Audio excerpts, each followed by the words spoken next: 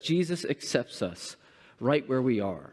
Not for the sake of leaving us there, not because he's okay with the sin and the brokenness in our world, but he does so to meet us in our sin and our brokenness so that he can bring us to the place where he wants us to be, so that we can be transformed, he says. If we rewind back to chapter 12, be transformed by the renewing of your mind.